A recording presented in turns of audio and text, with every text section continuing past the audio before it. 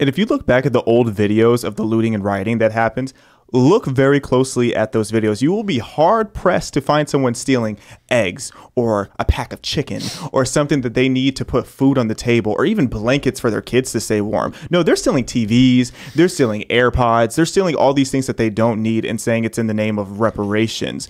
But they're not doing this for anything productive. It's just complete selfishness with no accountability. Remember when AOC said they're looting because they need bread? Yeah. Yeah. And everyone's like, have you seen a video of them looting? Dude, they're stealing shoes. Now, you can argue they need shoes. Yeah. But, like, they're stealing good shoes. And the counters are still full of bread. Nobody even took the bread.